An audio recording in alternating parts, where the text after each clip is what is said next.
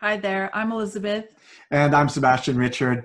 And we're so happy, we're psyched actually, that you could join us for this webinar, seminar, masterclass that we're going to be giving that we called Poverty is No Virtue. And as we go, as we keep delving into the subject, you're going to understand why we called it Poverty is No Virtue. Yeah, go ahead, Liz. With the times that we're living right now, with the virus and how it's affected, our economy. And we just felt that the Lord was really talking to us to do this masterclass to really open people's eyes, especially believers that, may have more of a poverty mindset, are kind of scared of, creating wealth. And we really wanted to do this so that you can see what God says about your ability to create wealth and what God thinks of poverty and prosperity. And so this is really going to be an eye-opener. It's really going to bless you, and it's going to really help you towards financial freedom.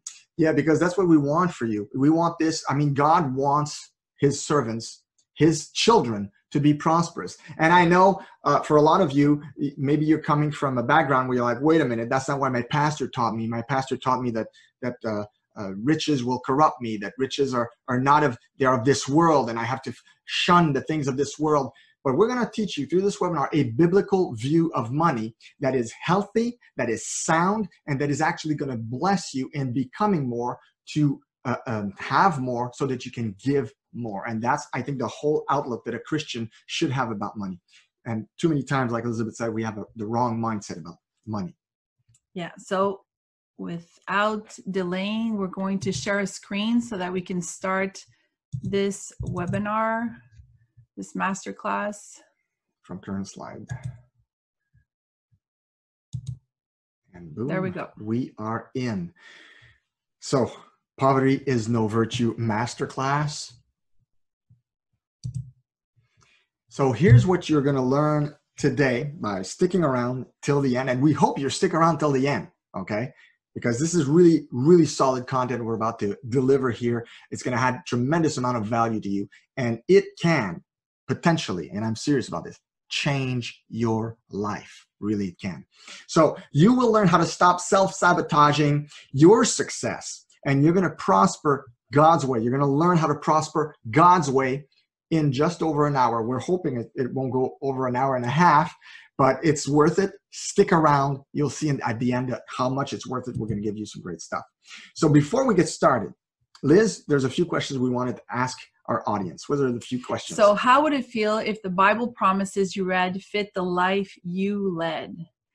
How would it feel to know for sure that God actually wills your prosperity? How would it feel to finally stop self-sabotaging your own success and experience explosive spiritual and financial blessings in your life? So the theme that you can see is, how would it feel? Like, think about it. If you're stuck financially and you read the Bible and promises, whether in the Old Testament or the New Testament, they're telling you that God wants you to have more than enough. God will provide all good things for you. God, you're his child, and he wants to give you good things. When you read this and you look at, if you look at your bank account and you're broke and you're having trouble paying the rent or paying anything that you need, food, anything, what the devil does is he's going to get you to question God's word, God's goodness, or you maybe just start questioning, like, if what you believe is actually true. So this is a very dangerous and slippery slope. And we know that God's promises are true, and we know that they are true for you as well. And we're going to show you this in this webinar. So an official welcome. Like I said earlier, stay until the end because we have free offers to help you thrive. Our goal with this webinar masterclass is to open your eyes to what's possible by understanding God's kingdom plan when it comes to your finances. Lack of finances and a poor mindset concerning money has ailed believers for long enough. And that's why we're doing this class.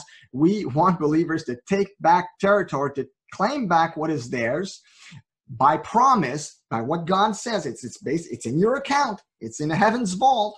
But the problem is most believers do not dare to claim it, do not believe it's there.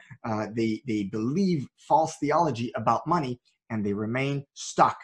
So before we begin, you probably don't know much about us. We told you who we are. I'm Sebastian Richard. She's Elizabeth Richard.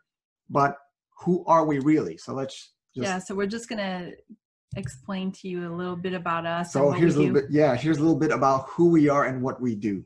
So we're certified coaches and leadership trainers.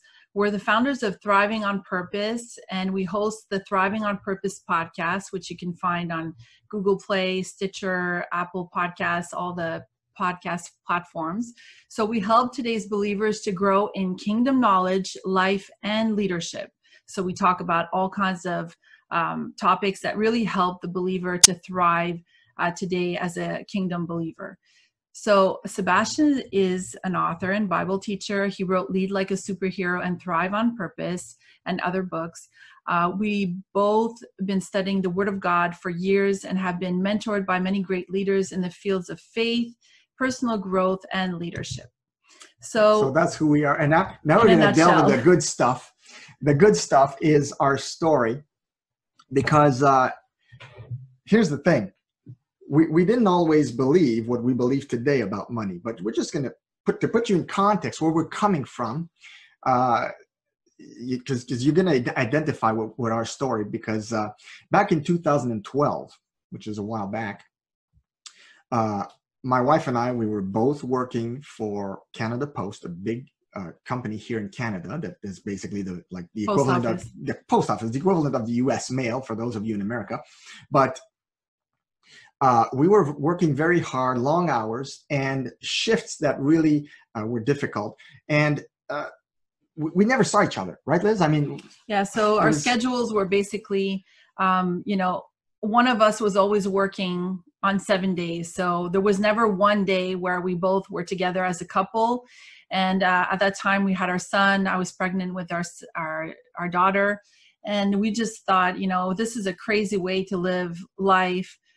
Yes, the pay is decent, the pay is good, but is it really worth sacrificing our family? There's never going to be one day when we actually can be off together and have a nice time together, or even go apple picking or do whatever families do, because we're always working. So we felt like we had bought into this way of life thinking, well, that's just life. So maybe some of you identify with it. You have these long hours. You never see your kids, never see your wife, and you're just always working. It seems that your life, all it is about, it's working and paying bills, working, paying bills.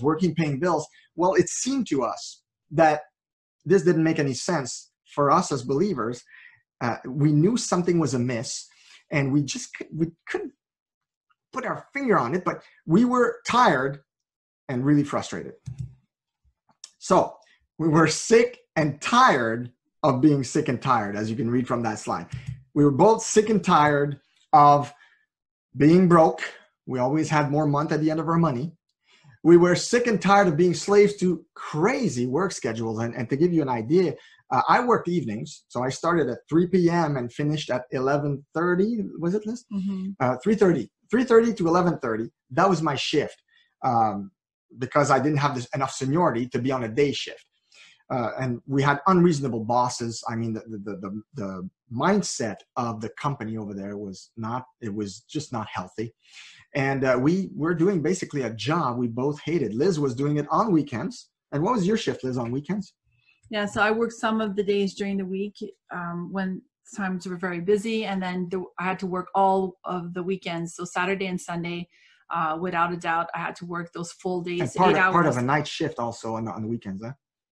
Yeah, sometimes I did night shift as well. Yeah. So basically, we thought it would be best to do it this way because I was on a part-time shift, so I had more time with my son, but at the same time, he was never there. So anyway, we don't want to get into details of that. Yeah, but we were feeling trapped. And here's the thing, feeling trapped. Why were we feeling trapped? Very simple. We had this job, this government job, quote unquote government job, that paid good wages, that had benefits. We had some good benefits. And as a result, with our education, I had a high school diploma. I have done some university, but I never completed it. So all I had was a high school diploma. And I felt like, you know what, Seb, this is pretty much as good as it's going to get. And Elizabeth was in the same situation. She thought the same way. We had that mindset that this is as good as it's going to get for us. And we were also sick and tired of commuting, which was another problem. But we lived around Montreal at the time, and Montreal, Quebec. And yeah, 3 hours of commuting a day was pretty crazy. Well, exactly. And we were working evening shift to avoid the commute. And we knew that if we went the day shift, we'd have a crazy commute that would be too long. So we got to a point where we began discussing, is there any way we can change our situation? And with the mindset we had at the time, the idea we had was, we have to find a way to cut expenses. We have to cut expenses, because we weren't in a mindset where we were thinking abundance. We were in a mindset where we were, this is how much we have. It's not going to grow. This is it. So what can we cut to make sure we live better?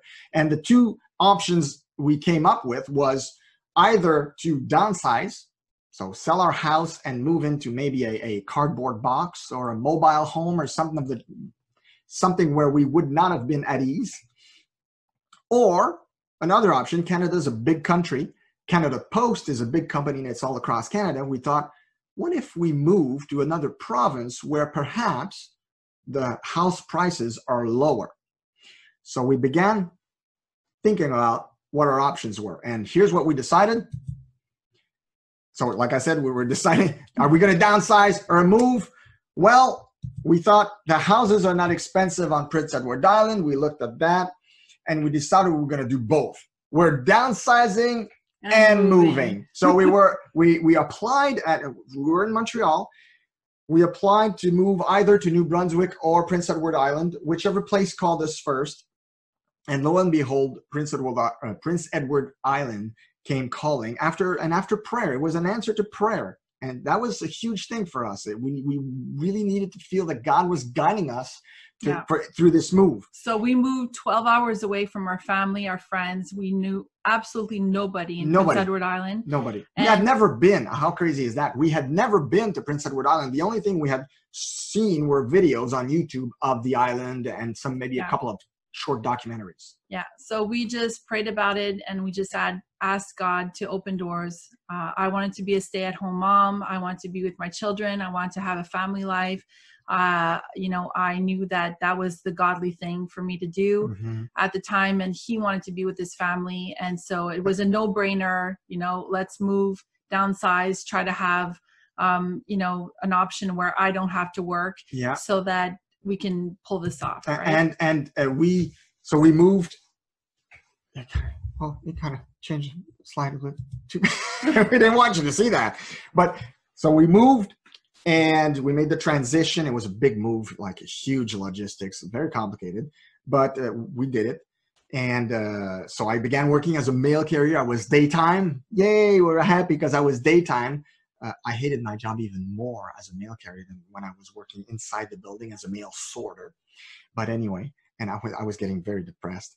And Elizabeth was doing the stay-at-home mom thing.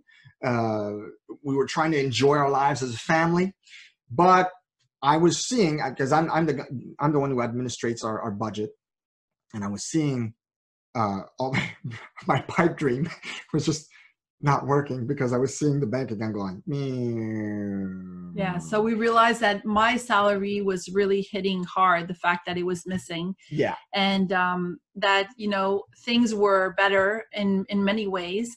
But, we were kind of questioning, the Lord opened doors for us to move here. But at the same time, we weren't making it financially because even if the mortgage rates were lower, being on an island, there were other hidden costs that were a lot more that we didn't expect. So just a year later, this is exactly what we looked like. We were broke. Yeah. We were indebted. And I was the first one, obviously, as the administrator, I was the first one to have his dream broken because I was really dreaming of the perfect biblical family life with the stay-at-home wife who's staying with the kids and the daddy who goes to work in the daytime and comes back and all that came crashing really, really badly. A year later, I was depressed. I came to Liz. I said, Liz, it is not working. She says, what's not working? And I was like, well, our lives, our move, everything we did in the last year, it's not working. So we realized that, the cost of living and everything that's quite expensive everywhere catches up with you really quick, no matter where you move to. And so that was just not going to be an option to cut and cut and cut. We had cut everything possible, and we were still not making it financially. So something had to change. Something had to change. So we did the unthinkable. And when I say the unthinkable is, I don't know if you're like me, but coming from a very Baptist background, praying for money is something you don't really do. Like, you don't really pray for money. So for me to be brought to my knees, practically begging God for money or for a way out or for a way in or for something to work, I was brought to my knees. And together, we after a long discussion, we said, okay, so let's get on our knees and let's ask God to give us money, the money we need to make it, or something like that.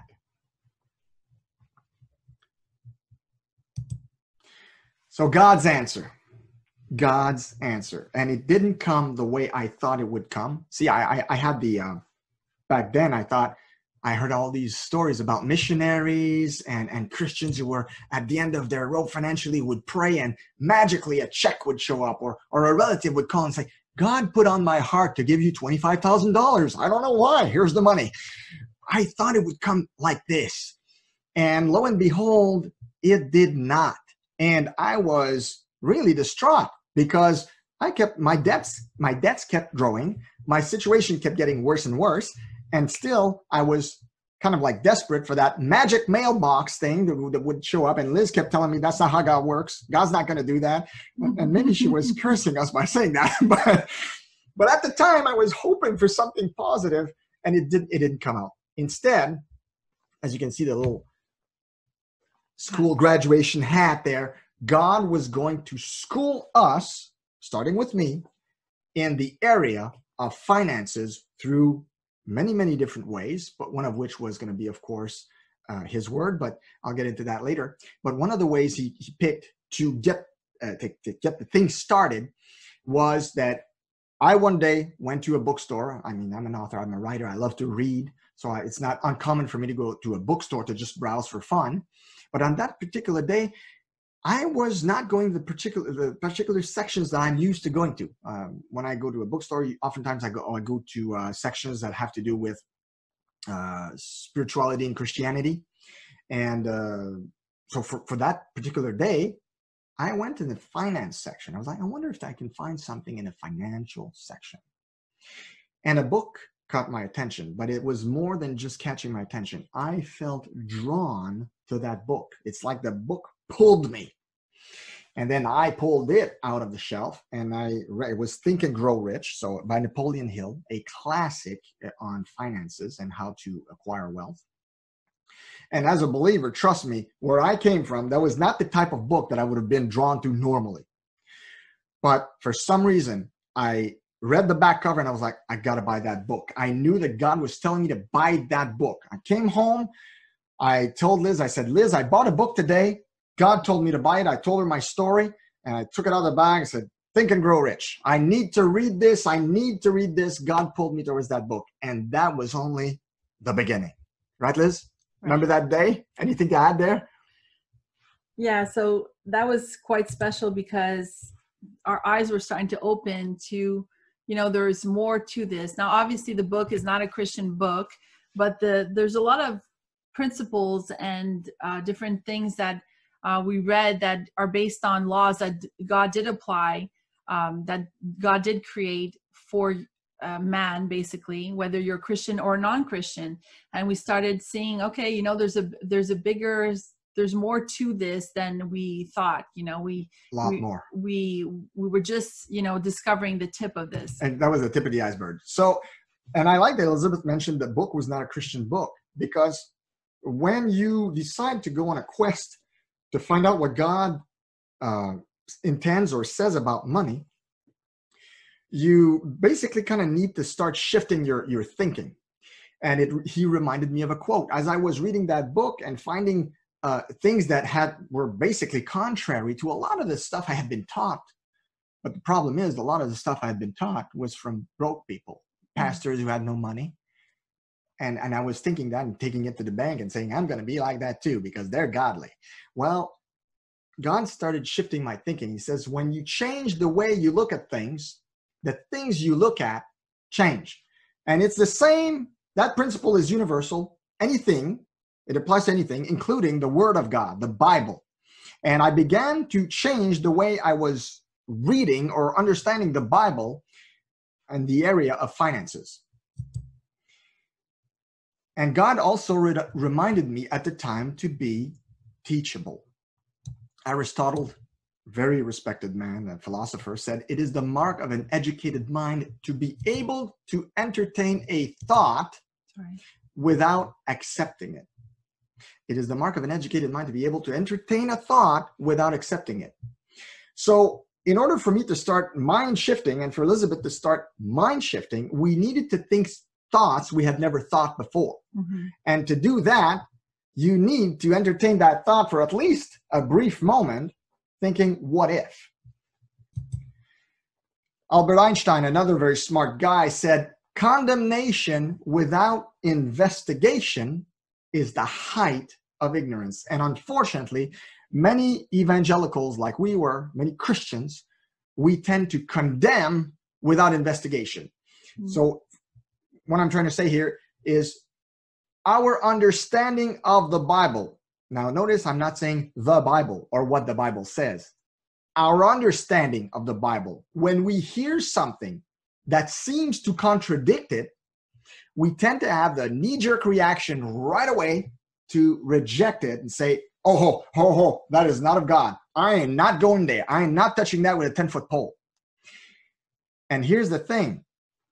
When we hear new things, it is wise to at least, if there is some sense to it, if it is not if it's not like basically saying worship Satan, obviously you need to reject that. But if it's something that may be, investigate. And that's what Albert Einstein is saying. And unfortunately, most believers, we call ourselves believers, but what do we believe really? Most Christians have a negative belief, have more than one, negative beliefs about money. And I like that image. It kind of shows that Christians are kind of like, kind of have a phobia against money. Like, I can't have too much of that because that's of the devil. And I know that if I have too much of that, I'm going to become like the devil. So don't give me too much, Lord, just enough to pay the bills. And that's it. And I'm going to stay godly that way because, hey, I won't have too much and therefore become corrupt. So let's start with those negative beliefs about money. Number one. Money is the root of all evil. Have you ever heard that? And I know for some of you who are well read in the Bible, you know that is not the actual quote. Okay, and we're going to get to that. But have you ever heard that people say that money is the root of all evil? And a lot of us are taught by our parents and our grandparents, especially if they're broke. Strangely enough, right? You never hear rich people say that, but broke people say that. Broke people say that. Why? To justify their way of life. Mm-hmm. They're broke. It doesn't make any sense to them. So how am I going to justify that I'm broke and I have a hard time providing for my kids? Well, money is the root of all evil. And therefore, by being broke, I'm a good person. Yes, I am. That's how we think, right? Next slide. The actual quote, for those of you who are well read in the scriptures, you know that it is the love of money. The love of money that is a root of all kinds of evil in its 1 Timothy chapter 6, verse 10. The love of money. So there's a huge difference between saying that money is the root of all evil and the love of money that is the root of all evil. See, money has nothing to do with it. When you think about it, it's the obsession of the person that makes it evil. Their obsession is to acquiring, because what happens when you love money? What happens when you love money? You want more of it, right? What happens when you love cake? See, and you want more of it. This is a huge problem, is that most Christians don't understand the kind of mindset that God wants them to have towards money and how active we're supposed to be in the kingdom, and that we actually need this currency to accomplish more for God here on earth, to get the gospel out and to do all kinds of good works that help the kingdom of God. Mm-hmm. So when you understand the bigger picture, and we're going to talk about that later in the webinar, then you don't love money because you understand it's just a currency that you need. It's a tool that you need to accomplish God's work. So your focus changes to what you want to accomplish for God's works, and not hoarding money and loving money and looking at your bank account go up and becoming so focused on just your gains, because that's not a godly mindset. That's not the mindset that God wants us to have towards money. And speaking of the love of money, we're going to bring, I think it's the next slide, Liz, a case study. I want to bring up a case study of what the love of money actually does, and what, so basically the two people you see on your screen, Hetty Green and R.J. Letourneau, both of these people had lots of money, okay? But they didn't have the same mindset when it came to money. So first of all, we're going to talk about Hetty Green, because you probably don't know her. She was also known as the Witch of Wall Street. Look at this beautiful woman.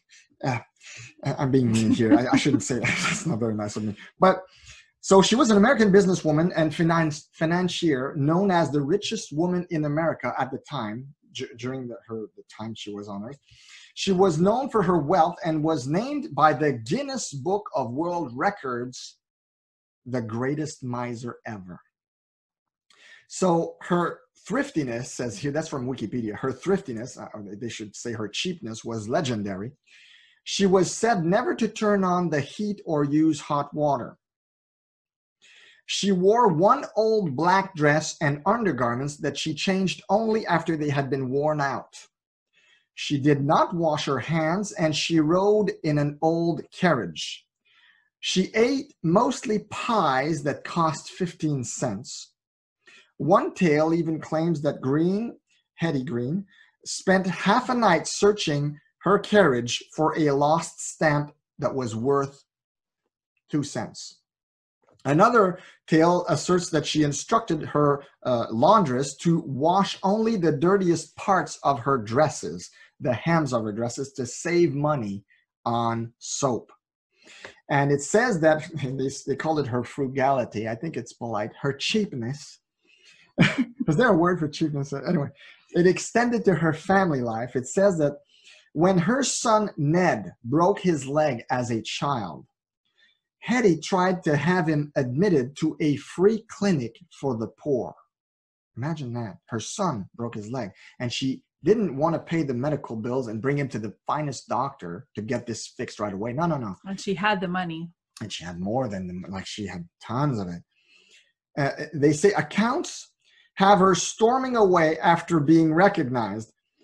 Her biographer, Slack, says that she paid her bill and took her son to other doctors. His leg did not heal properly, and after years of treatment, because she didn't initially take care of it the right way with her money, the leg of her son had to be amputated. Now that's just how far she took it down the I love money, I love hoarding money, I love money more than my own son, I don't care much about his leg, I'm just going to get it fixed the cheapest way possible. Now, the other person you see on your screen is R.J. Letourneau. He wrote a book called Mover of Mountains and Men. He was a Christian with a very, very deep faith and reverence for God. And I'm going to make it short for you guys. Letourneau was in the earth-moving equipment, so he basically had 300 patents in his company, Letourneau earth-moving equipments. So he built roads. He used his equipment to build roads and all that. And his equipment was very, very well known. And he provided the Allied forces with his industry during the war, the Second World War. And all this to say that Letourneau's fortune was very, very big. He had lots of money. But here's what Letourneau did that it was very, very unusual.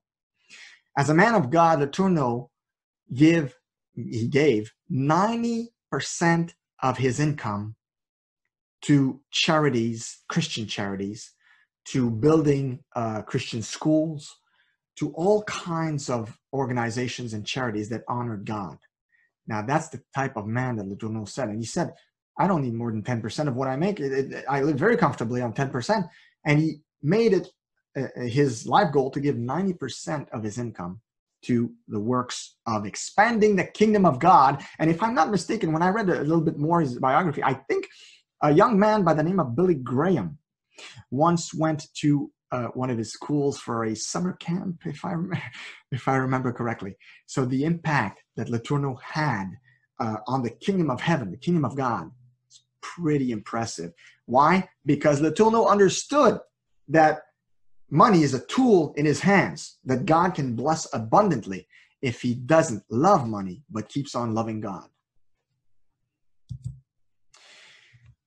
Now we're going to get to the number 2 negative beliefs about money. Liz? Rich people don't go to heaven. Rich people don't go to heaven. And of course, this is not stated directly in the Bible. It's implied by Jesus, by something he said. But this has had a very detrimental effect for believers to think that rich people don't go to heaven. And I put that image there because that's oftentimes as a believer. And when I was growing up, my parents were very, very poor. And my dad hated the rich. He thought they were all like this man you see on your screen, pricks. I'll just put it that way. But pardon my French. But so I had this mindset growing up that rich people were bad people, right? The rich people were going to hell. And if I was going to be going to heaven, I better not be rich, right? And Liz was lucky because she grew up in more upper middle class mindset. So she wasn't as corrupted with the poverty mindset that we'll address later. And this rich people don't go to heaven mentality is based on what Jesus said to his apostles in Matthew 19:24 to his disciples. You know, when the rich young ruler, the rich young man came to see Jesus, and he said basically that he wanted to follow Jesus. And Jesus said, okay, go and sell all your goods and then come and follow me. And I'm boiling it down really fast here because we don't have time to go into that whole account because it's a very, very interesting account when you take the time to go in deep. There's things that Jesus said to that young man that are very interesting, but also when it says that he loved him, Jesus loved him. I found that very interesting. But the point is, then when the young man went away, saying didn't want to sell his stuff, he was discouraged, all saddened up, like, oh, I can't really do that. And he went away. Jesus turned to his disciples and said, verily, verily, I say unto you, it is harder for a rich man to enter the kingdom of heaven than for a camel to go through the eye of a needle. So is Jesus saying basically that Abraham didn't make it to heaven? Is he saying that Joseph didn't make it to heaven? Is he saying that Job didn't make it to heaven, or David or Solomon, who were all very wealthy, by the way? Were they the lucky few? No, here's what I think we need to understand from this passage. And I'm going to try to boil it down quickly because it's just one of the points. I believe that whatever you come to know and love first is what you will have the harder time to abandon. So if in your life you do not know the Lord, and by all kinds of ways you become wealthy and you pursue wealth and finances and money, and you become very wealthy, chances are that you're going to love the money. You're going to love it for what it provides. And then when you have an encounter with God, or you're presented with, hey, here's God, here's the plan of salvation, are you willing to give your life to Christ? Problem is, you already have your own master. You already love money. So I think the opposite is also true. In the case of Abraham, in the case of Joseph, in the case of the patriarchs in the Old Testament, in the case of Job, these people loved God first. David, Solomon, these people loved God. Well, Solomon is a bit of a particular case, but let's talk about David, for example. All these guys, they loved God first. They loved God. David started out as a shepherd. He was by no means Mr. Wealthy. But because they loved God and did the right thing, God prospered them, as he promises in his word to do. If you love me and you abide by my commandments, you will prosper. That's very biblical. It's in the Old Testament. In the New, it's a known fact. So these men loved God and they prospered. So I think whatever you come to know first, and that rich young ruler had come to know money first. And he says he was practicing religion, obeying the commandments, but he was doing it in a religious way, like so many Christians today. I mean, going to church doesn't make you a Christian any more than going to McDonald's makes you a hamburger. So there's a lot of Christians in church today that are just doing it because their parents went to church before them for years. They brought them when they were young, and they just keep going with the tradition. They have no idea what following God, being sold out to God, and being sold out to the kingdom of heaven is all about. Okay?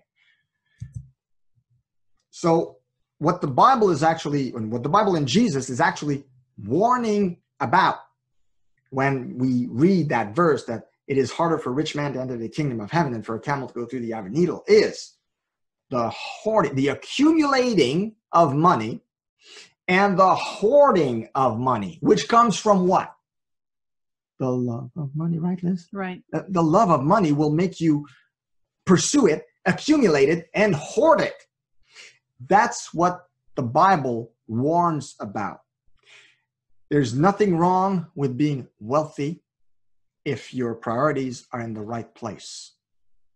And I put the picture of Uncle Scrooge there because we grew up, maybe you grew up like us watching DuckTales, and he was taking a bath every day in his money, plunging in money, which was very, very nasty to show that to kids, right? I mean, think about the mindset that's showing you, like, it's basically showing you the love of money. Look at Scrooge. He's our hero watching DuckTales, and he loves money. Anyway, there's also the parable in the New Testament where Jesus is telling this parable of this rich man who is kind of getting bored with his money, and he's like, what am I going to do with all I've got? I've got all this grain, and I know, I have all this. I'm a rich farmer. I got all this grain. I'm going to build new storage facilities for my grain, and I'm going to store it in those new storage facilities, and then I'm going to rest and tell myself, well done, look at me, I'm awesome. And I'm paraphrasing here, by the way. But and God said to him, you fool, this very night your soul will be required of you. So in other words, what worth is it? What is it worth a man to acquire the whole world if he loses his soul in the process? And here's some couple of verses about the hoarding of money and the accumulation of money. Ecclesiastes, by the way, interestingly enough, Ecclesiastes was written by the richest man on earth, King Solomon. He said this, 5:13, Ecclesiastes 5:13, there is a grievous evil which I have seen under the sun, riches being hoarded by their owner to other people's hurt. No, to his hurt. That's what it does to your soul. When you fall in love with money, it hurts you. It hurts you as a human being before God. Matthew 6:19, the Sermon on the Mount, do not store up for yourselves treasures on earth where moth and rust destroy and where thieves break in and steal. Yeah, and so many Christians use this verse as justification for not trying to work towards, creating wealth, because they're like, oh, well, I'm not supposed to store it up anyway, because they're so small-minded, thinking, oh, I'm going to hoard it. Exactly. I have money. It's impossible for me to give it away. I would just hoard it. So that you're seeing the evil nature of the human being that can't think bigger than himself and is constantly thinking, well, if I store it up, this makes me evil. They have no imagination. So basically. I won't go after it. I might as well just stay the way I am and just, barely make it and just work for, my daily bread and just making it by or barely making it. And therefore I'm being godly. Yeah. And there's something I want to add to that. There's a pastor I once heard, he was talking about finances, and it was very insightful what he said about believers who say, I don't want any more than my daily bread. I don't want any more than to pay my bills and to just barely make it. And you know what that pastor said? And it shocked me. He went like, how selfish can you get? You're so selfish. And the person's like, what? I'm not selfish. I'm humble. Look at me. I'm so humble. I don't want money. No, you're selfish. Because guess what? If you had money, how many people could you bless? How many people could you help? How many ministries could you start? How many ministries could you encourage? How many orphanages could you build? How many churches could you help finance? Think about that. Lack of imagination in the heart of a believer is fatal. It's fatal. How many people could you just bless by over tipping or by paying, a widow's or an elderly person's grocery? Yeah, or just giving away a person charities. that you can see, she's alone. You can tell by her grocery that she's, just making it and she has kids to provide for. Like, how many ways can you witness to people by blessing them with money to have an even stronger impact? Amen. Third negative, popular, I should say, because there's a ton of negative beliefs about money, but I just took down, I think, 5. Third one is Jesus was poor. And here's what I put, an image I found that was kind of, we have an image of Jesus being very, very poor. Not just humble, poor, like really broke. And I think that's the wrong way to see our Lord. So I'm going to give you 5 reasons why Jesus wasn't as poor as we're told. Now, here I chose my words carefully. I'm not teaching you that Jesus was rich, but I'm going to teach you that Jesus was not as poor as we are taught in religion, okay? Number 1, his disciples, some of whom had families, think about that, lacked nothing. And I think one of the best stories is the first time that when he had Peter and the other fishermen, he says, go out again. And he went with them, and they cast their nets, and they had toiled all night. They were discouraged. They were tired, because when you toil all night, it's tough. And they were mending their nets when he came about.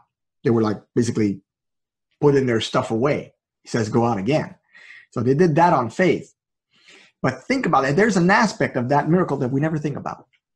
This miracle catch, how much money did it provide for Peter and James and John as fishermen to be able to leave their nets and to follow Christ afterwards? Because without that catch, here's the question, would they have followed Christ?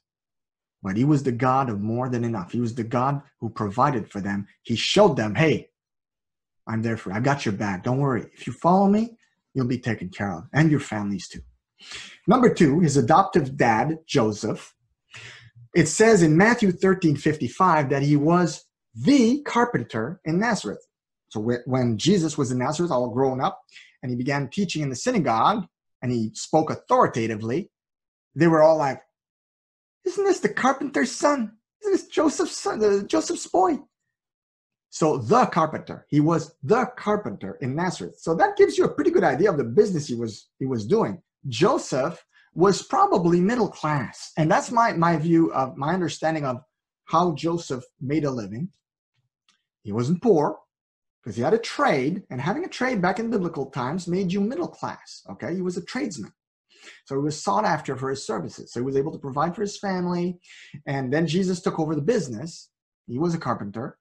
So let's just assume that from that get-go, Jesus was about middle class. So we continue. Number 3, when the Magi visited Jesus, and when you do a little research, you realize that he was visited probably around when he was a year and a half to 2 years old. Okay, so he wasn't a little baby at that time. It was later. So when they visited him, they brought frankincense and myrrh, but they also brought gold. And all of these things are very valuable. Now, you can only imagine that since the gifts were for Jesus, I would think that Mary and Joseph were probably took at least a part of it, if not all of it, and set it aside for when Jesus would be fully grown, because the gifts were for the King of Kings, they were for him. Yeah. Number 4, he had a treasury during his ministry, and women of means supported Jesus. That's in Luke chapter 8, verse 3. Go check it out for yourselves. I didn't put all the verses here because, it's one teaching. But so women of means supported him, and he had a treasury. So in order to have a treasury, you have to have some money coming in. And I know that we read in the scriptures that Jesus didn't have nowhere to lay his head and all that. And a lot of people identify this with, Jesus was poor. He had nowhere to lay his head. I think there's more to it than that. When you have nowhere to lay your head, you're basically saying, I am an itinerant preacher. I'm going from place to place to place to place. I don't have a place to call home. Okay. And that, I think, is what he was saying. He wasn't saying, hey, look, if you follow me, watch out, you're going to be broke because I'm broke. See, I used to read it like that when I was young. I thought, Jesus is saying right there that he's broke. No, he's more like saying, look, I don't have a stable home. So if you follow me, it's going to be kind of hard because you're going to be moving from place to place. Number 5, and that's just the final point to tell you why Jesus wasn't as poor as we're told.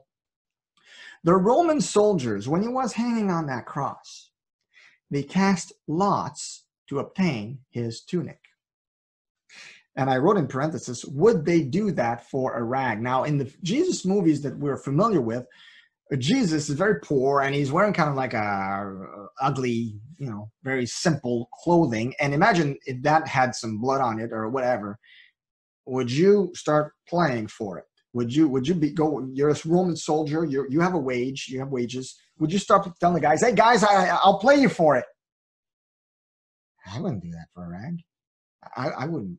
I don't see what would be wrong with their heads if they did that for a rag. So it must have been a piece of clothing that was actually worth something. And for it to be that, well, you can only imagine maybe Jesus was more middle class than a poor, begging, itinerant preacher. Now we get to the point number 4, the fourth negative belief about money. Liz? Money is a curse. Some Christians go even as far as believing and teaching that money or wealth is a curse. And we saw that recently, a well-known pastor, we won't say who he is, but he was basically yelling that on YouTube and saying that money was a curse. And I think there's nothing, more far from the truth, because if you have this kind of mindset, then especially as a pastor, you're just teaching people to stay in poverty and basically, to always be dependent on the church for everything they need and not being able to create wealth for themselves. And we're going to see that later, the verses that talk about that God gave you the ability to create wealth. So it just doesn't work.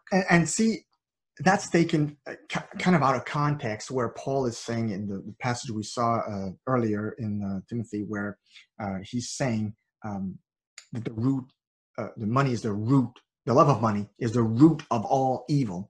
And in that whole passage where he talks about money, he does mention that money is a curse, but it needs to be kept in context. See, the love of money with a lot of wealth without knowing God, that's a curse. I totally agree. That's how you need to understand it. But there was this pastor, a very well-known pastor. He was spitting and he was angry. Money is a curse, and he was spitting.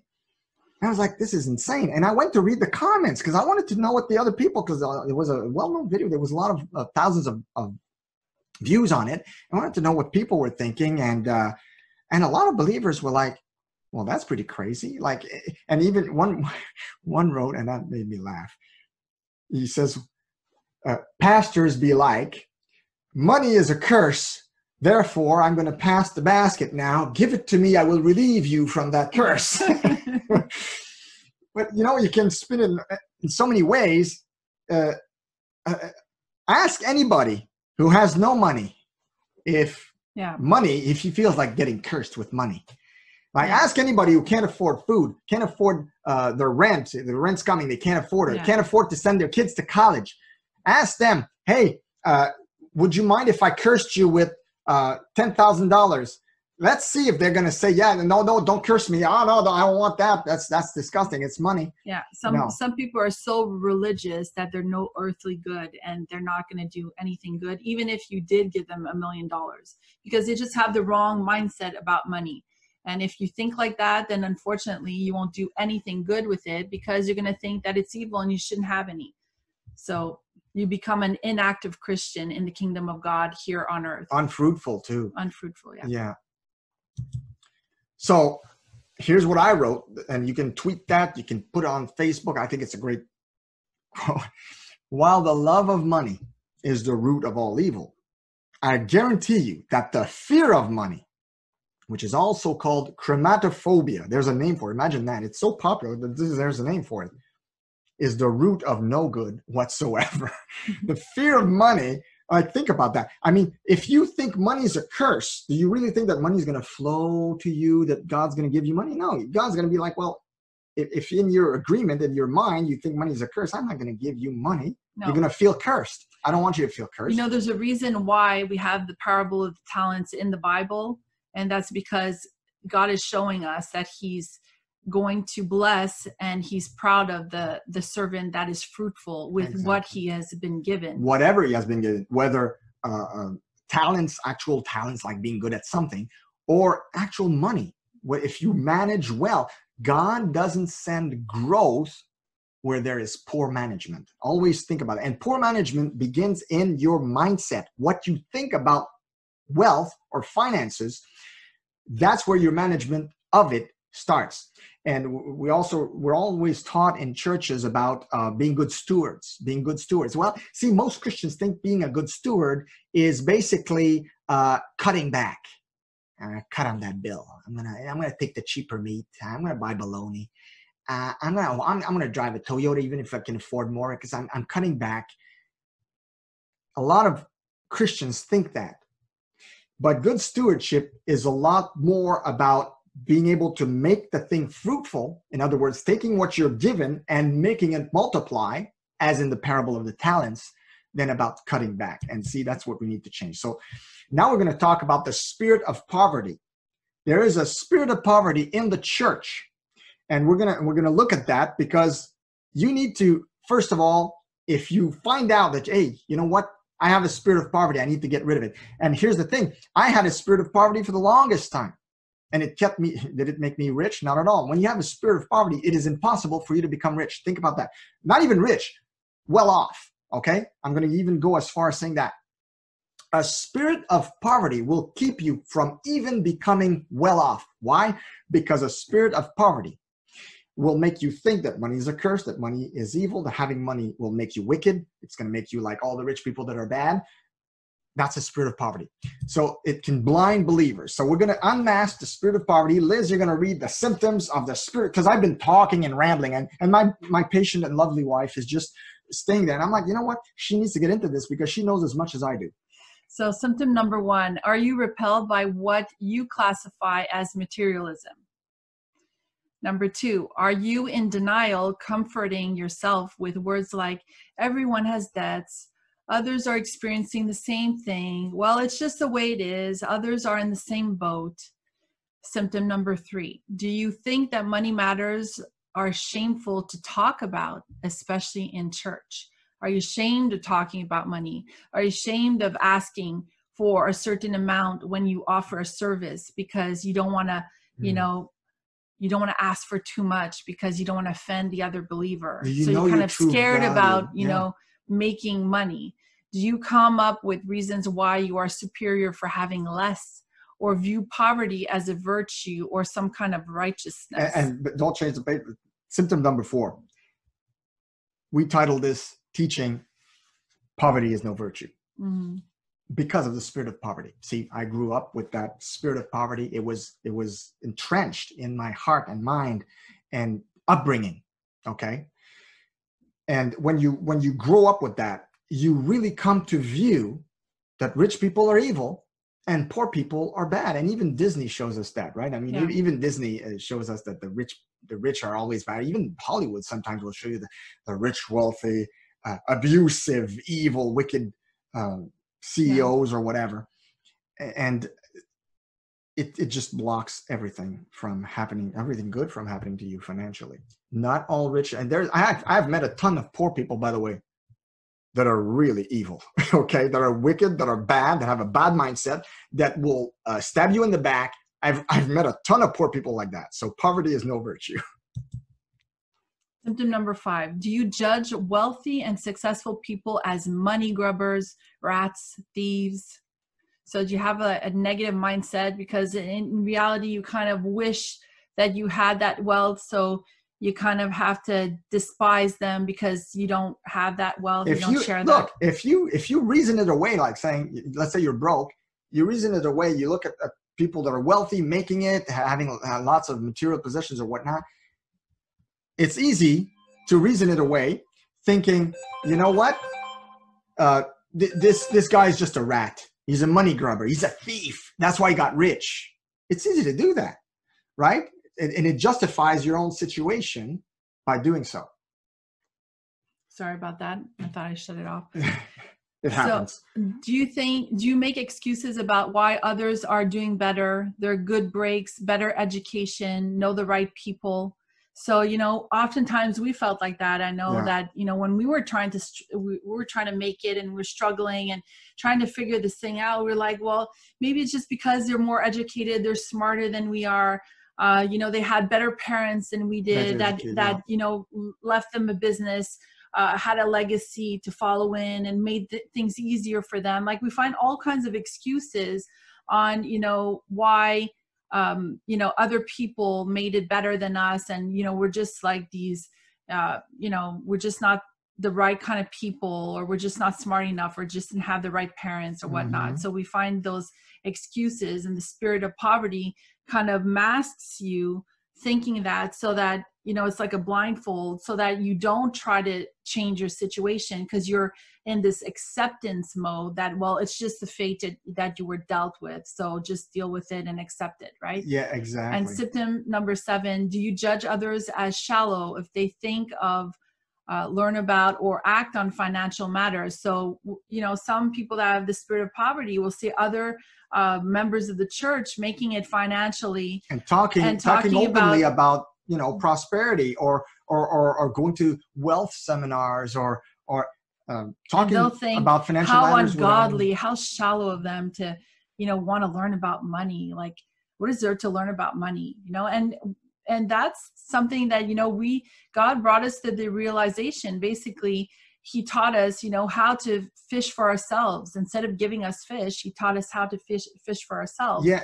And we had to change our mindset about money, and we had to change our way we were thinking about it. That was huge. And the way we saw others, and even God brought us, you know, on a path where we discovered a lot of other entrepreneurs and Christians that were very wealthy, and we saw how they were using their money to bless other people, and kind of started seeing, okay, there's way more to this, and we have to learn about wealth, and we have to get educated, and it's not because we haven't been taught these things that it's too late. And it opened us up when we started meeting those wealthy believers who were really, really good people doing their best to help others.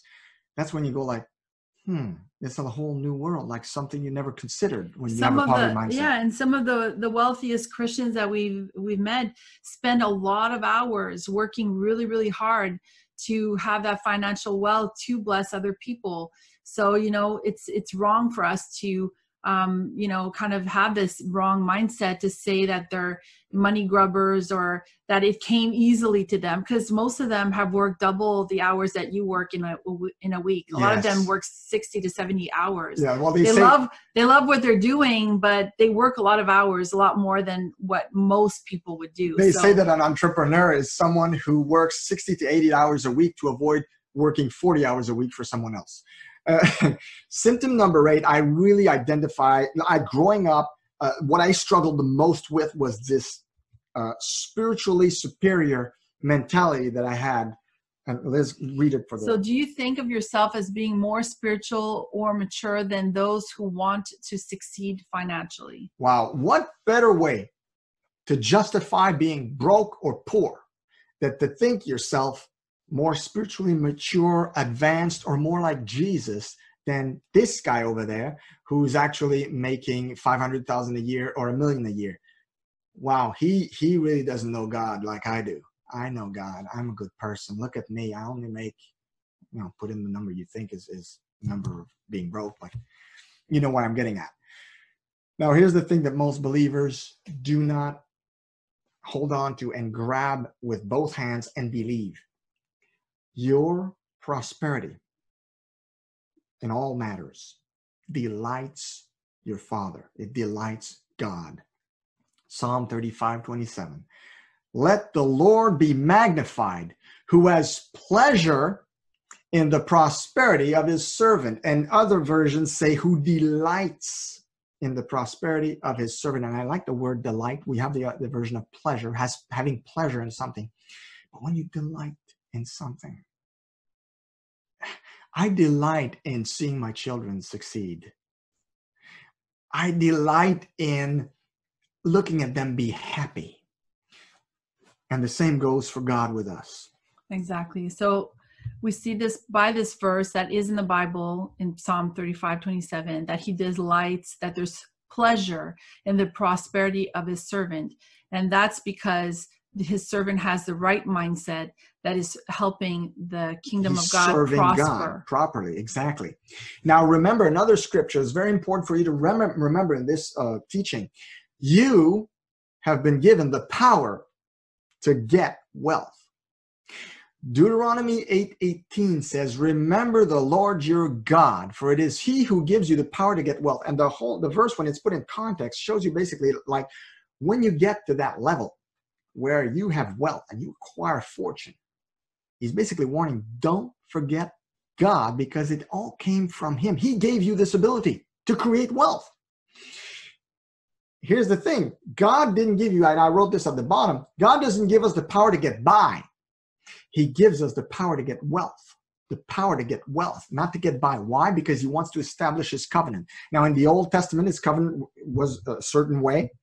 And in the New Testament, we're under the new covenant now. Covenant's still under a different way now, but things that haven't changed. The wealth in the hands of a child of God can go a long way, doing a lot of good for a lot of people.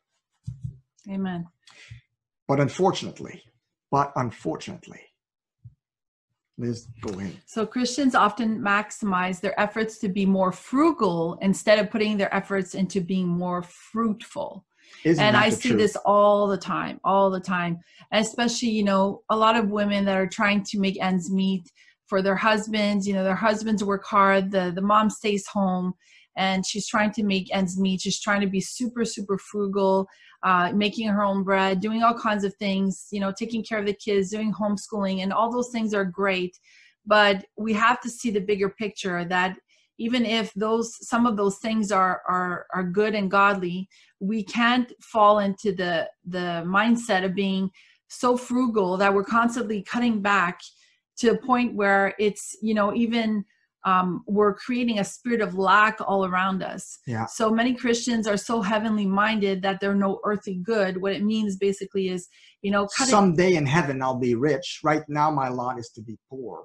Exactly. And just live on hand-me-downs and always cutting back on less. And, sometimes we have to do that for a certain time, but we can't do it to the point where we're in this mindset of lack, where we're constantly cutting back and telling our kids, we can't have this and we can't have that.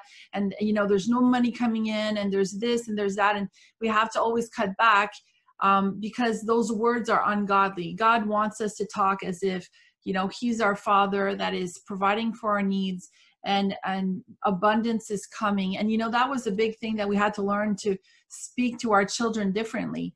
Instead of saying, no, you can't have that. Mommy and daddy don't have the money for that.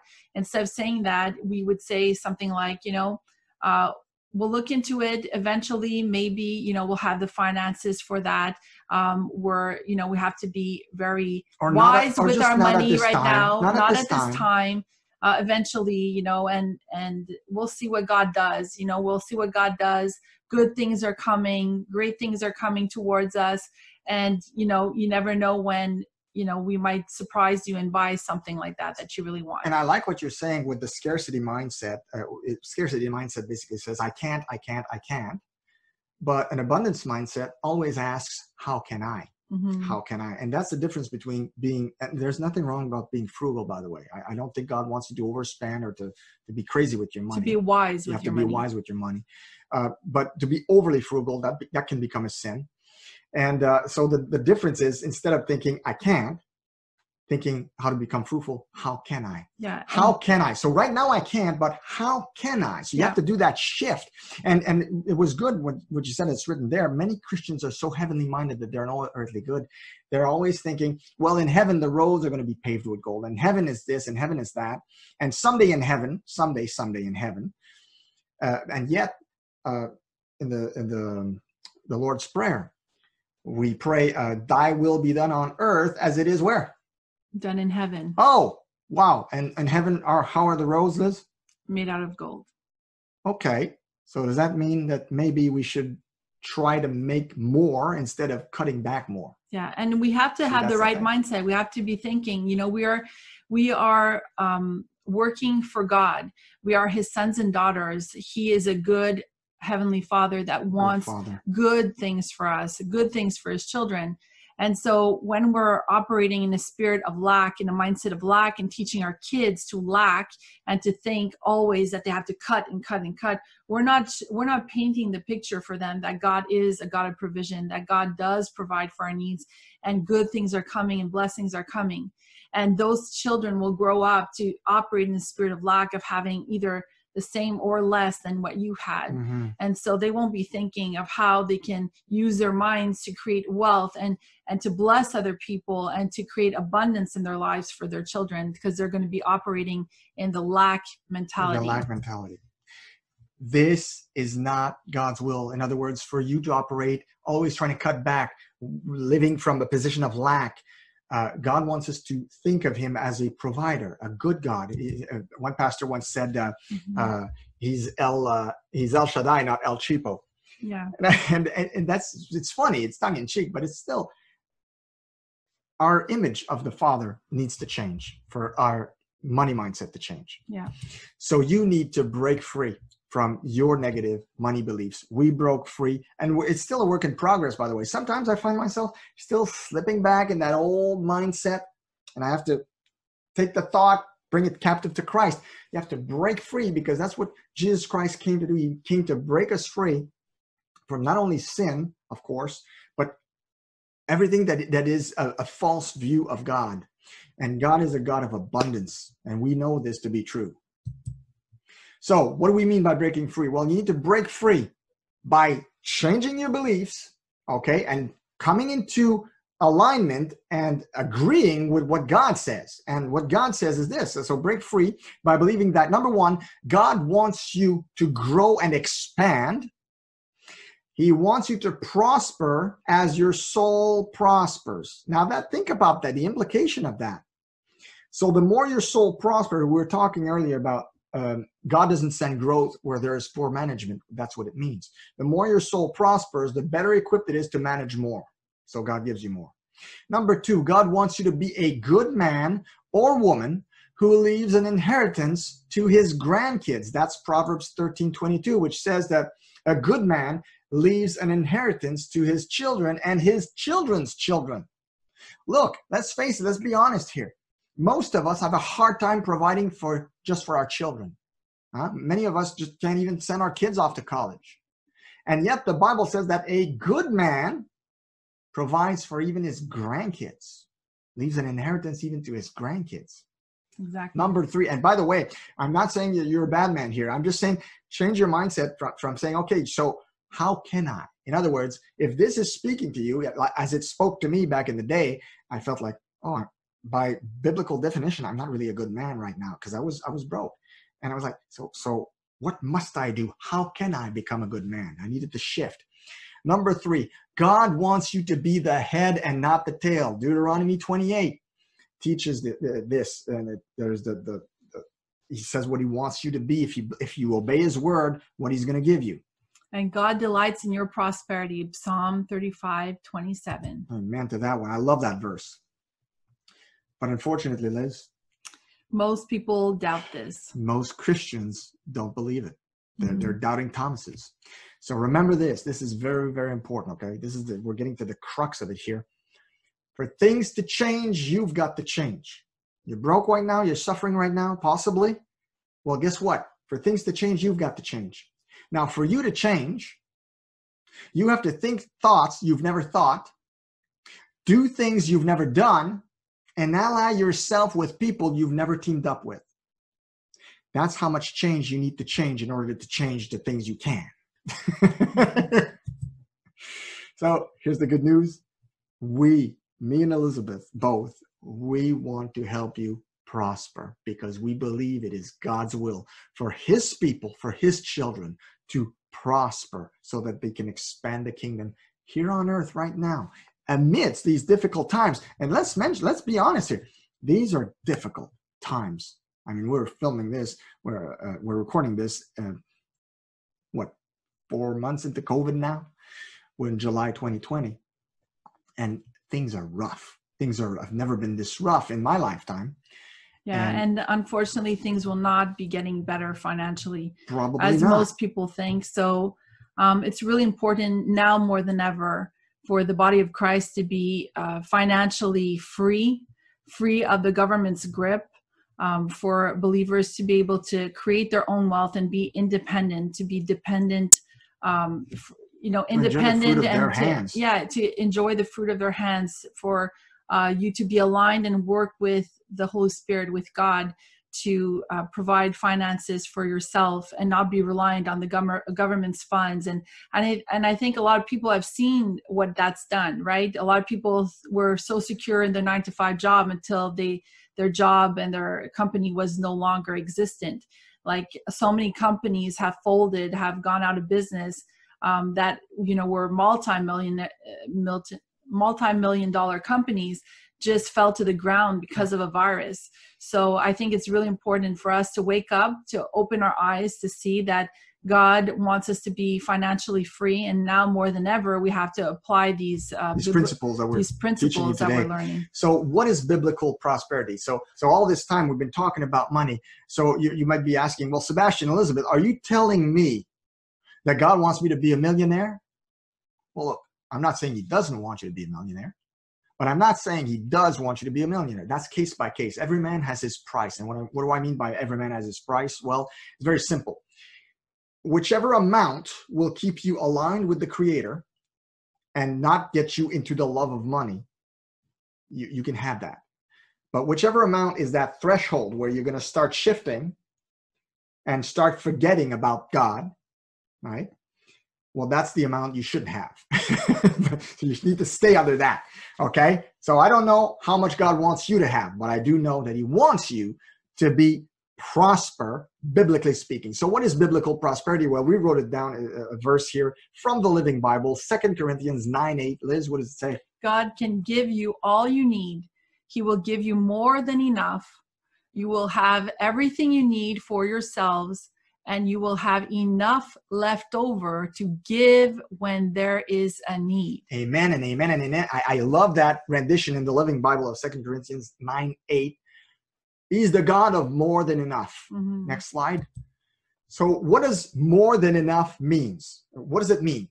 Well, here's what it means, okay? That's biblical prosperity right there. You can take a screenshot of that. That is biblical prosperity right there.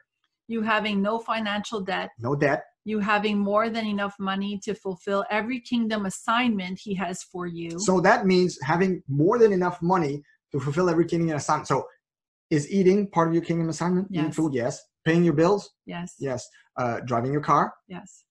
Putting your kids in college if yes. if they want to go in college? Yes. Yeah. All these things, by the way, are part of your kingdom assignment. So there's your basic needs, but then there's more than that. So God wants to give you your basic needs for sure, and then some.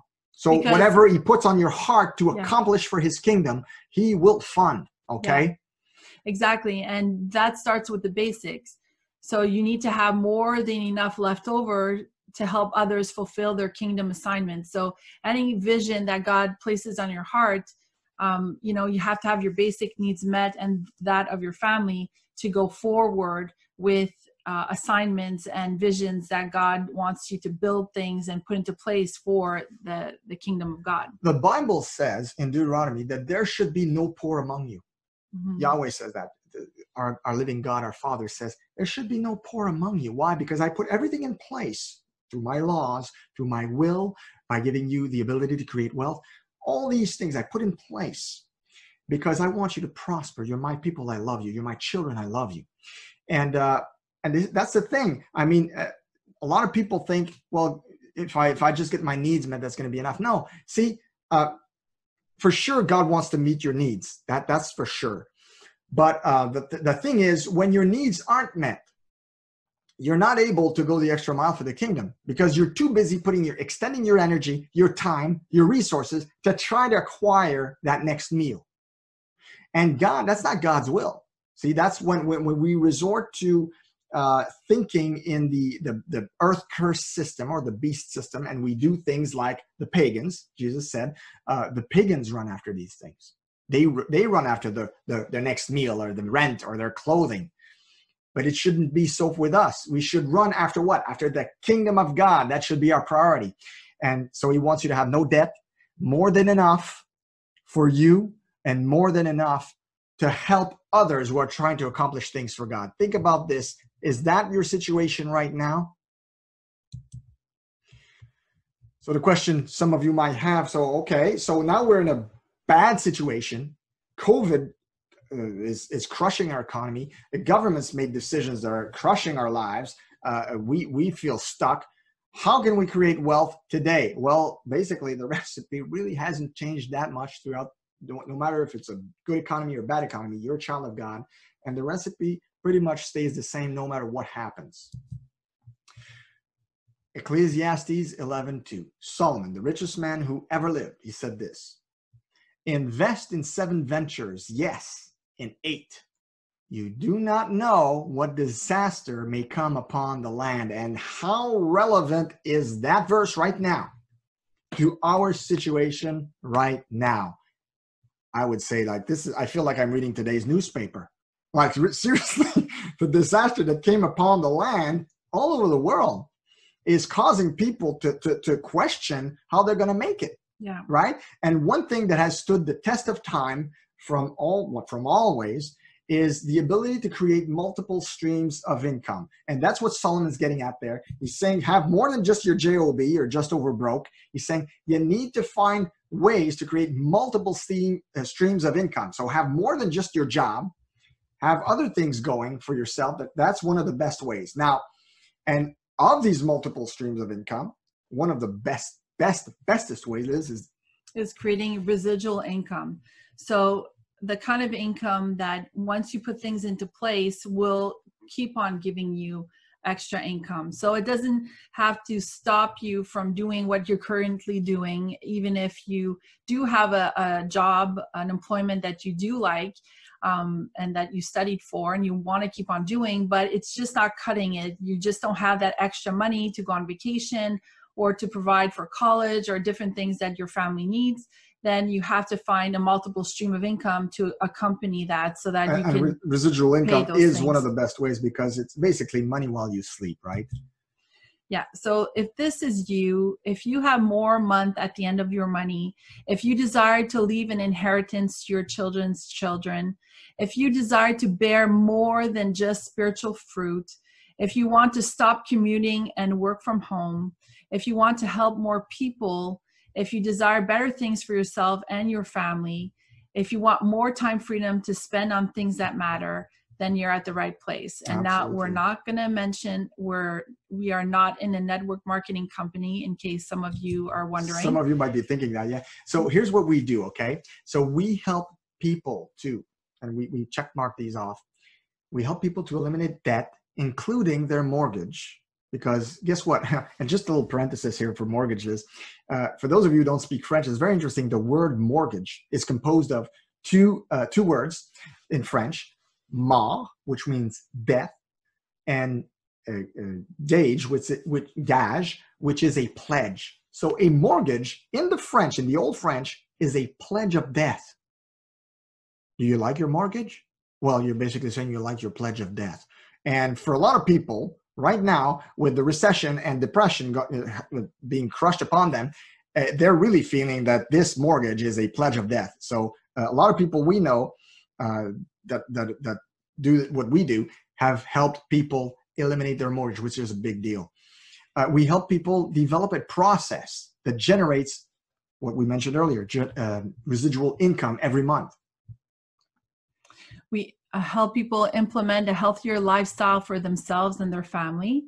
So we help them build a legacy through a business model that has had a proven record. So it's been proven, it's been successful for over 30 years. So it's nothing like a startup or something that just, started that won't promise you anything. It's really been proven the test of time. We are both. So here's what we provide, by the way. Yeah. Here's what we provide you. So we are both certified Christian coaches and leadership trainers. We provide faith, leadership, and personal growth content weekly that is second to none. We provide you with the method, knowledge, coaching, and expertise to become your own boss and leave the 9-to-5. And we introduce you to a tried, tested, and true way of creating residual income for you and your family. So what we are looking for, we are looking for believers who care about changing their situation and believe it can be done. We are looking for people who are tired of just getting by and who want to get wealth. We are looking for motivated, hungry, and intentional people, because if you're not intentional and you're not willing to apply yourself, obviously it won't work.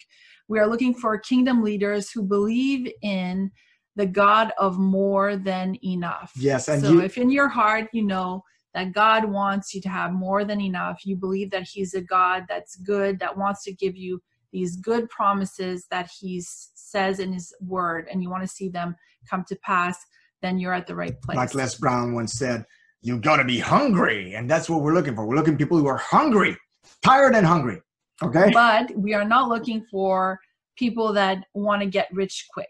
So, which means we want intentional. This is not what we're about at all. Exactly. So it's not an overnight thing that you're going to put into place where, you're just going to, click on a button and you're going to start making some money. It's not that kind of thing. No, it's not a get rich quick scheme. So there is a proven process, and we're going to go through it with you. We're going to mentor you. We're going to help you every step of the way, but it does require that you do work at it and you do apply yourself. And, all of this can be done part-time. You don't have to, put 40 hours in. You can just put an hour or two a day into your business, and this will provide results.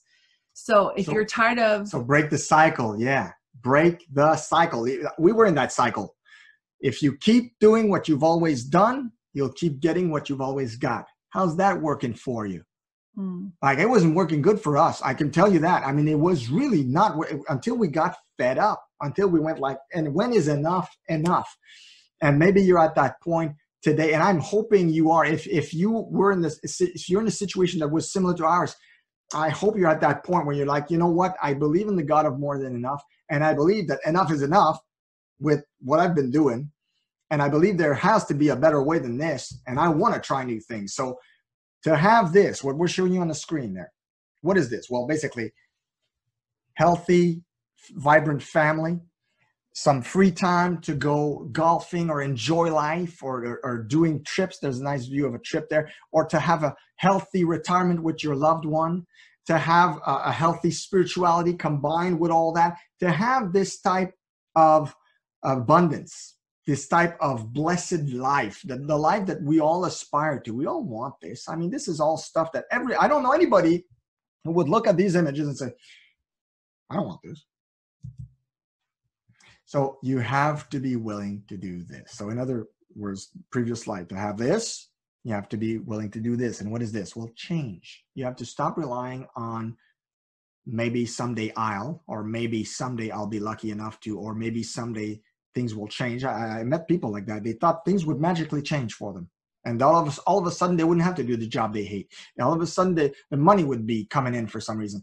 Like, no, it's not going to happen unless you change. So, and you have to make that decision. So let's stop buying lottery tickets and take matters into our own hand, because God gave you the ability and the brains and the know-how, and we're here to help and coach you and continue the education of this. Absolutely. So step one, we are inviting you to join our free Facebook group, Top Kingdom Growth.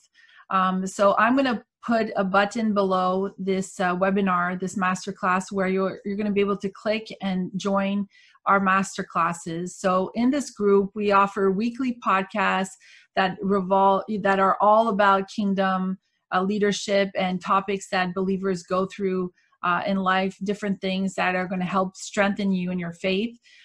We have free kingdom masterclasses that will help you accelerate into your purpose, provision, and God-given assignment. Mm-hmm. So we talk a lot about purpose, free ebooks and resources, and life coaching videos. So we're going to have all these resources. It's all free. We're not charging for our group. We really want to continue the education, because obviously we can't tell you everything we've learned in one webinar and one masterclass. No way. There's different things that you can learn, and that will change your mindset and that will really help you grow. And so we encourage you to click on that button and join. That's number one. We're inviting you to the group. Yeah. And step number two, Step number two. Step number two, we're inviting you to partner with us, and we'll help you build your online business. Exactly. So we're offering a simple, proven system that creates results. Anybody who applies themselves will get results. We are here to mentor and coach you every step of the process so that you can live a debt-free life and prosper. Amen. And we will be offering exclusive kingdom teachings pertaining to wealth creation, developing an abundance mindset, kingdom leadership, and personal growth to those that partner with us. Yeah.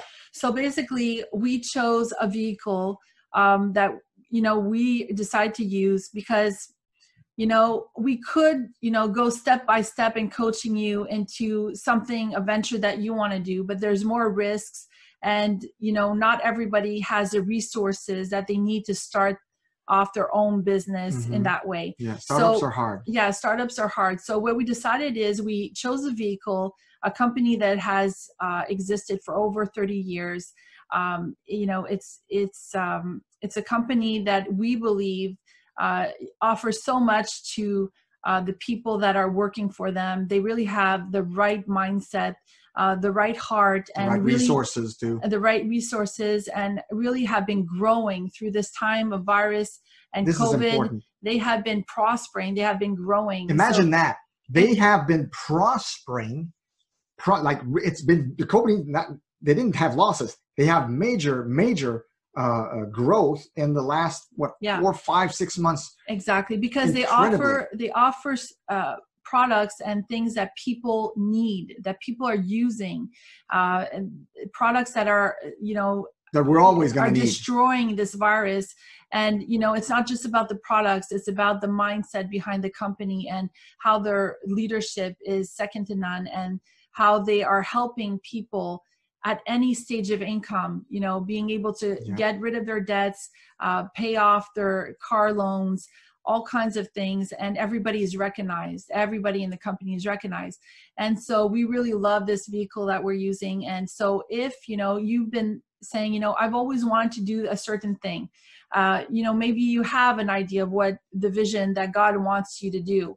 But all of that takes money. There's a lot of things that we want to do for Thriving on Purpose, but we understand that we need a vehicle that is going to multiply that wealth faster. So we decided residual income, basically, to create residual income so that we can use those amounts to fruitify, to multiply what we want to do for God's kingdom.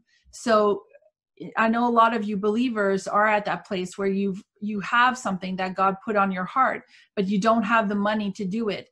And maybe some of you, you don't have that idea yet. You've been so struggling on the hamster wheel to try to provide and do, just like working like in a tunnel, like just looking at when is this going to ever end? I just working, and I feel like I'm going to work to my death kind of thing.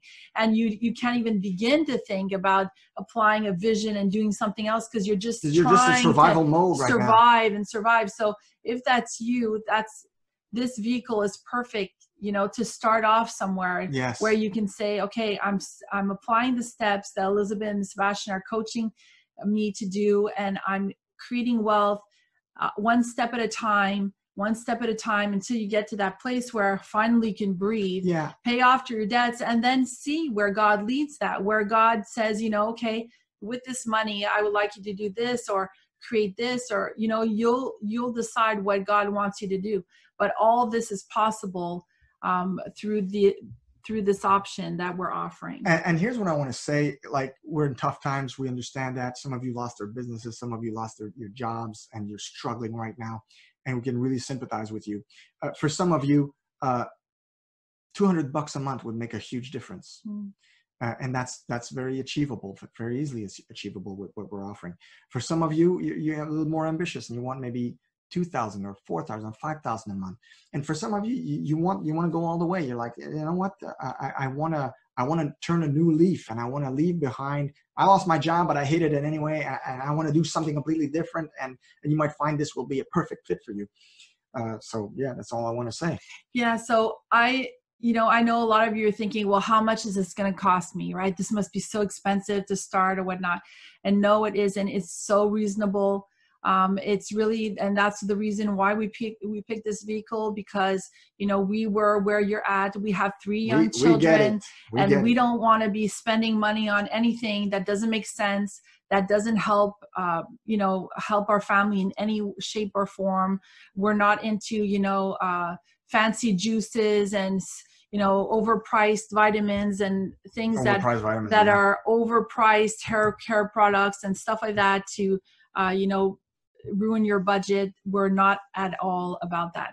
So what I encourage you to do, you're going to see a button below where you can just click on, you're going to land on our chat, on our Thriving on Purpose chat. And I'd love for you to just say hello and say, look, I saw your webinar. I saw your masterclass on Poverty is No Virtue, yeah. And I'm willing to know more on how I can get started. And I'll have a chit chat with you and get to know you a little bit, and see how I can best serve you, and present to you, you know, what the vehicle we're talking about is, and you'll decide. You'll decide for yourself if it's for you, or if it's not for you. That's fine. But at least we're giving you the option to completely change your life, and we're there to mentor you. Absolutely. We're there for you every step of the way. And, you know, by joining, by partnering with us, you're going to get so many great teachings where we're going to keep on pouring into you and teach you about how to create wealth and the money mindset that we need to have, and so many great kingdom teachings that God has put on our hearts that we've been teaching through our podcast, and that we're going to be really diving in our team. And this journey we've been on, like you saw our whole journey, we shared it with you. The whole point of it was for us to get to that point where we can now pour into you, help you accelerate. See, we had to learn the hard way. I mean, there's so many things. I mean, we didn't tell you our whole entrepreneurial journey, but Liz had at some point tried many different things. Liz at some point, she had a business, a coastal beach decor business. She was trying to sell furniture online. I mean, we tried a ton of things. And so the point to all this is that we found this vehicle.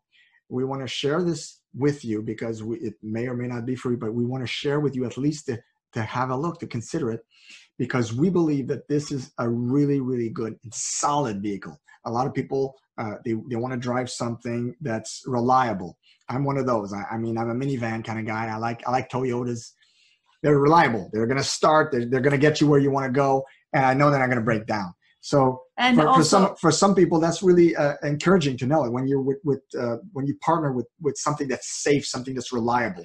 Yeah, and I know for a lot of you, you know, maybe this smells to you like a network marketing company, and that's why we mentioned it wasn't, because I know that a lot of network marketing companies, unfortunately, will, you know, have overpriced products or have unrealistic expectations. Now, not all are like this, but a lot are. And so the company that we chose to partner with has very realistic expectations and rewards their representatives very, very well. And it's a very simple process. It's nothing that's a rocket science. Anybody can do it. Any stay-at-home mom can do it. Anybody that has a very limited education can do it. Hey, I'm a postal worker. I can do it. She was, yeah. You were. I was a postal worker. But the point is, wherever you're at in life, you can do this. Exactly. So we hope that this webinar has opened your eyes, that it has blessed you, and we hope to hear from you. Absolutely. So just click on the button below and we'll have a fun chat. It won't last long. I won't take all of your time. We'll just chit chat and we'll see how we can best help you. So be blessed. And thrive on. Thrive on, friends. Thank you so much for spending this hour and a half with us. God bless you.